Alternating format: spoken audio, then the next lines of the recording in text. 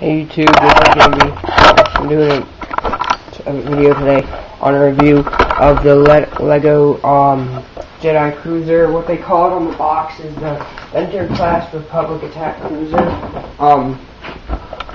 Show you the box for a second if I can find some room. Yeah, I've had this for a long time, since Christmas. I don't know, the past Christmas I don't think I got it. I got it the year it came out, which was 2 Christmases ago, I think, 2 years ago or something, I don't know. So now you come over, Fluffy. Yeah.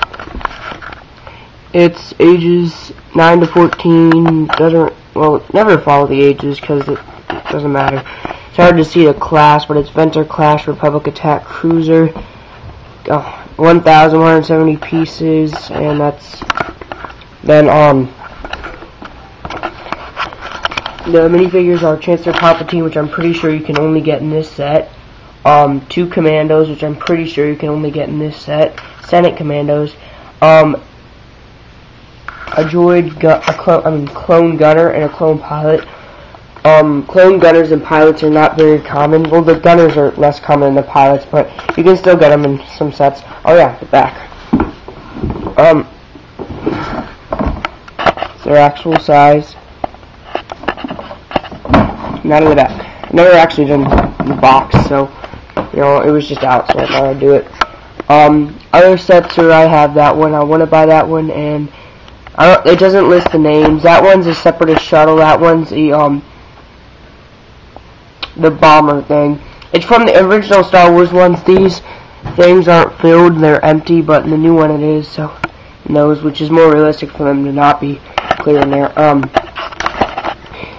There's the back of the box. You can load bombs in the bomb thing, turn that, and then they fall at the bottom. A lot of times it gets jammed, so yeah. You got a gunner that comes out of the side with a turret, and the turret launches missiles, flick fire missiles, which are hard to hit. Pilot comes out the back, and there's a special thing they added to this, which you can only get in this set, and I don't know why they added it, since the Clone Wars is only about Star Wars: The Clone Wars. There's that, and I doubt you can see what that is, but it holds Chancellor Palpatine, his 2 Commandos with a spinning chair, and I'll tell you what that is in a minute. It has an escape pod, but the escape pod can't hold a person. So there it is. I'll compare it in size to the Imperial Star Destroyer, since I have that set too, and I might as well do a review on that today, since there's nothing else to do, since I've been on spring break for the past 2 weeks, and there's nothing to do all day but videos.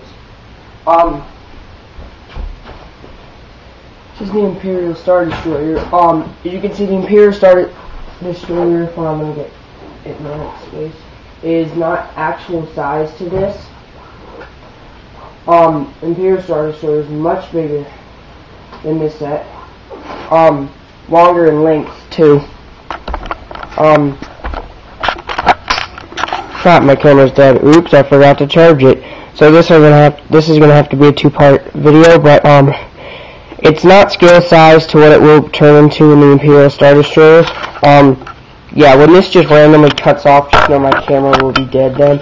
I'll have to charge it for about half an hour. Yeah, I'll also do a review on the Imperial Star Destroyer today. If nothing, whoa, I almost dropped this. That would have been bad. If nothing else comes up today, then I'll do a review on the Imperial Star Destroyer. Yeah, just a second. I gotta move this thing.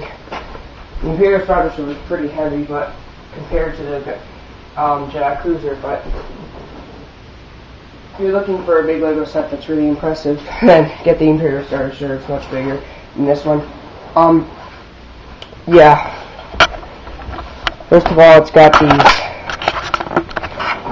turrets on the side that, spin, and these go up and down, but I don't want to move them because I have them perfectly aligned. It's got the lines there. This does not open up, but it comes up. You'll see that later. They used to make an Imperial Star Destroyer that was, one of those that was bigger, that had many people and many ships that could go inside of it, but the one I have is